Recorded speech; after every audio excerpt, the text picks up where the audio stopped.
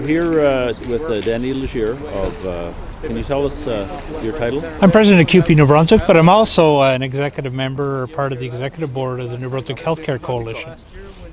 Okay, and you're here today to... Well, we're here today to highlight, to put a spotlight on the fact that this is the last day or the expiration of the health accord.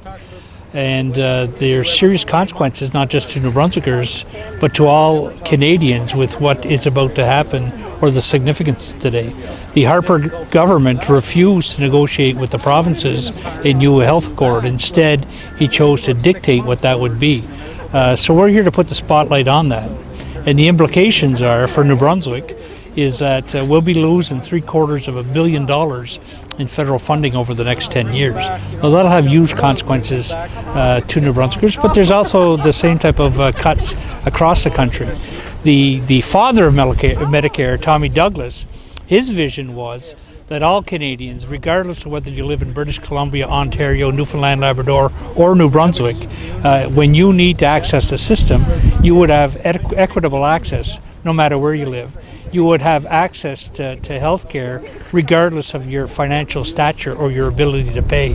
What we're seeing is a movement away from that, and it's a very sad day, but it's a day that Canadians and New Brunswickers should be taking notice of and should be getting up in arms. They should really be upset over what's happening. More so, our provincial leaders, our governments, should be standing on a soapbox today screaming at the top of their lungs, but they're not doing that, and that's also concerning.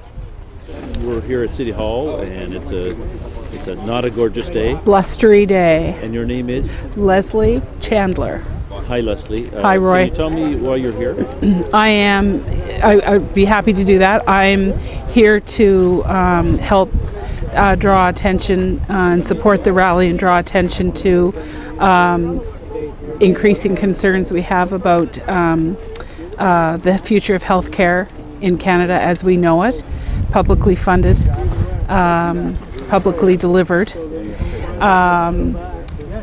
The Harper government is not signing on for a new period of time, so the health accord ends now, and there's no negotiations with the premiers for the next 10 years.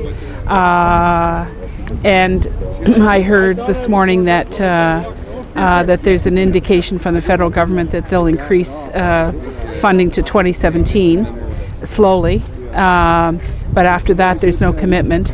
But of course that just sees them through the next federal election, and then who knows. So it's very tricky going forward with this government without any kind of commitment and any kind of discussion with the premiers, as all past prime ministers have done. I mean, the premiers' roundtables have been a given in this country until the Harper administration. And what particularly concerns me is that the figure I've heard is a cut of $36 billion over the next 10 years in healthcare funding.